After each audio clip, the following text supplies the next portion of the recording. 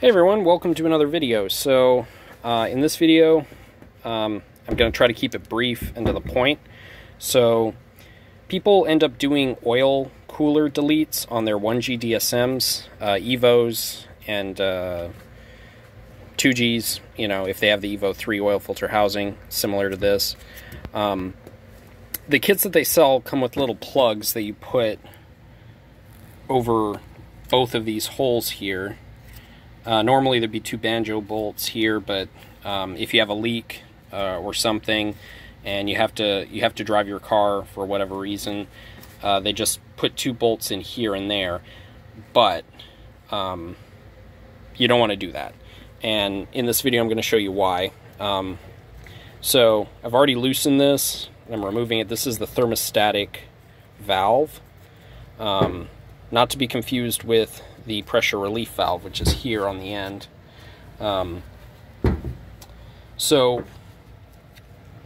what this does is it basically takes hot oil and forces it through the oil cooler. So if you want to imagine an oil cooler right here, or my hand is an oil cooler, the hot oil would come in from here, the cold oil would re-enter over here, closest to the engine pretty much. So how that works is this thermostat, if you were to heat this up, this would extend from the seat here. Let me see if I got a pointer here. Alright, so I got this little pick this will have to do.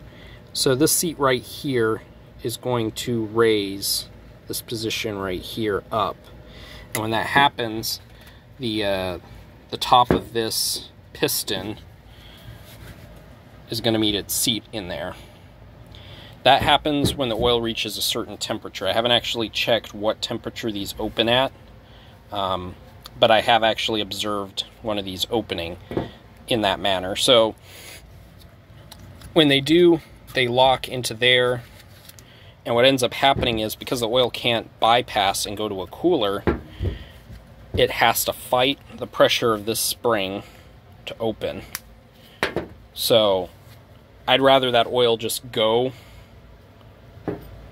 back into the engine without having to fight a spring. So one thing people have done in the past is they get this, let me get the camera to focus here. They basically get this circle clip here. They'd take it off and then they'd remove the piston and the spring. That's the free way to do it.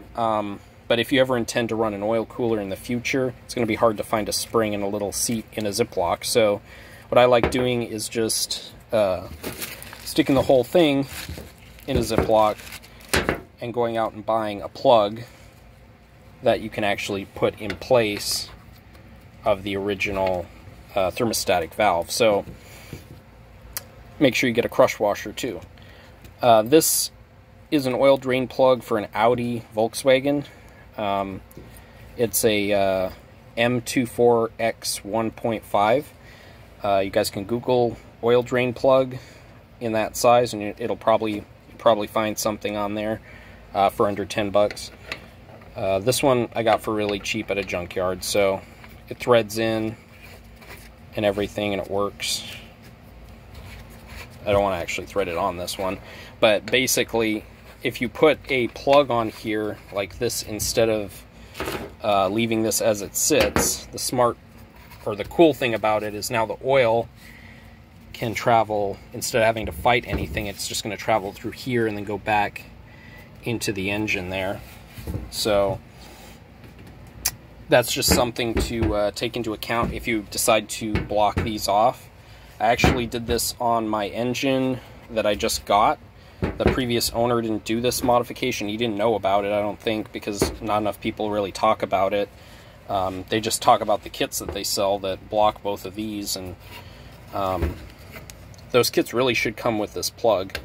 I'm not sure if they still sell those kits. It's been a while. I remember I read up an article on DSM tuners on this, and I just, kept it in the back of my mind pretty much, and opportunity came up, and I saw this on the engine that I just purchased, and I thought, you know what, other people are going to make this mistake again, so maybe, hopefully, if anybody sees this, they won't mess up their engine or anything.